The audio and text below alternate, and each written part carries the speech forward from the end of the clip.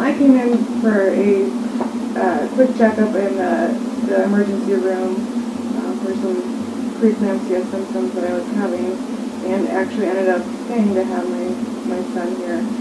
But everything went smoothly and as expected, and we're very happy with the outcome.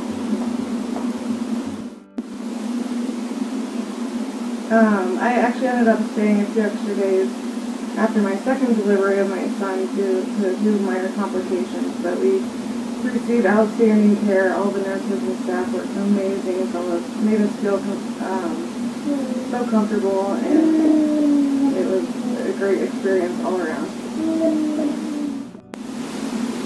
One of the best parts is when we got to introduce Ella to baby Hunter, and she finally got the concept that she'd become a big sister. And she's really excited about it.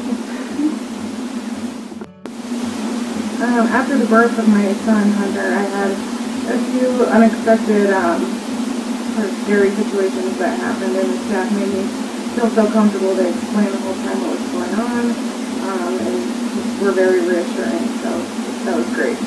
And they kept me in the loop.